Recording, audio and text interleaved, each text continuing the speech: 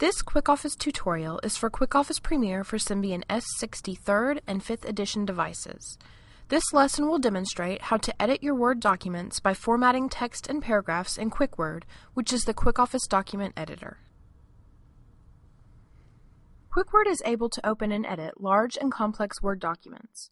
With Quickword, you can change format, copy and paste, undo and redo, create and modify tables, and perform find and replace operations.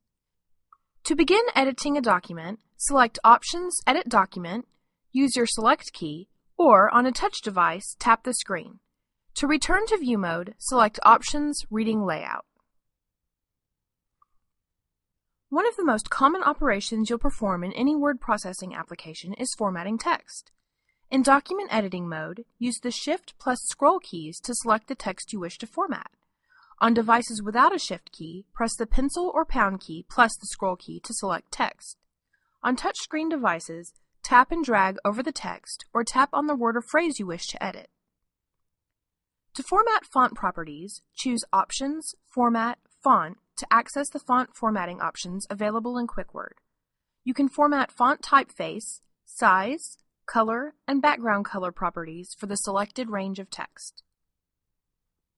Choose Options, Format, Font Style to change the selected text style by adding or removing bold, italics, underline, strike-through, subscript, and superscript formatting.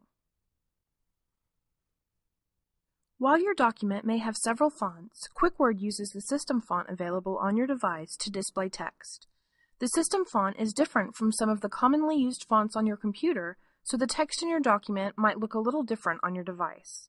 When a document created on your computer is edited and saved in Quickword, the original font information is retained. If you open your Quickword edited document on your computer again, it should appear the same as before. Any new text that is added by Quickword on your device will automatically default to the font that precedes the newly added text in that paragraph. If you like, you can change the font in your document, and even though these fonts may not be visibly distinguishable on your device, the fonts will be correctly stored in your document and will display appropriately when transferred back to a computer. Quickword wraps text to fit your device screen for the selected zoom level. This allows you to read a document without the need to scroll left or right. This is extremely handy for viewing and editing documents on a mobile device. You can also format paragraphs in Quickword. Highlight any text in the paragraph you wish to format and choose Options, Format, Paragraph. You can choose alignment options to align left, center, or right. You can specify line spacing for your paragraph. You can specify the space in points before or after a paragraph. And you can apply bullets to your paragraph. And finally, don't forget to save your document after you've made any edits using Quickword.